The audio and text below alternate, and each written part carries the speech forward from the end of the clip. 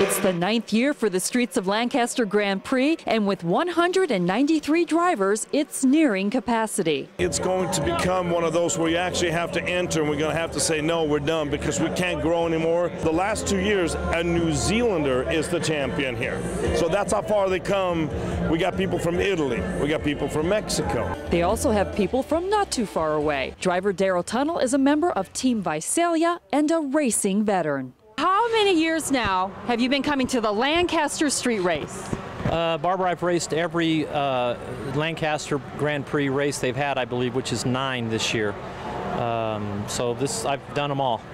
What is the strategy at the Lancaster Street Race?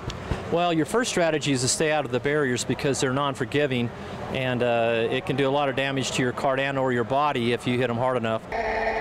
11-year-old Delaney Adamo found out firsthand how punishing the streets of Lancaster can be. I was going through turn 2 and I hit the barriers and I cartwheeled. Delaney has been racing for 4 years, since she was 7, though she says her cartwheel was kind of scary. I will keep racing this weekend because I love racing and I'm not going to stop.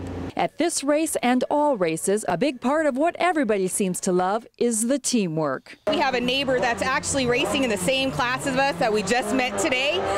Has a little problem with his engine, so as sportsmanship goes, you work together and just get it done. We've had occasions where the axle is completely bent up, so the wheel's sticking up in the air, or the front end is completely torn off, and the whole team will come together. We'll all put the parts back on and get them back out for the next heat race. It's really a team effort. Behind me is the longest straightaway in all of North American karting. Typically, they're about 800 feet. This one, 1,000 feet.